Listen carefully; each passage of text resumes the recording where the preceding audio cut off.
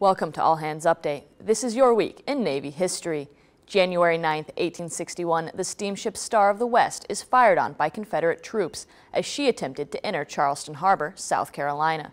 The shots fired are the first pre-Confederate shots fired at a northern-based vessel.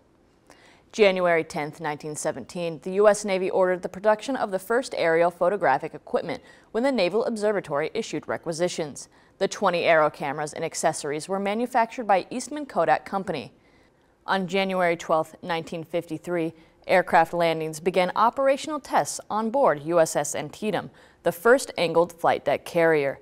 The day and night operation tests were flown by T-2J Buckeyes and AD Sky Raiders. To find out more about naval history, visit the Naval History and Heritage Command website.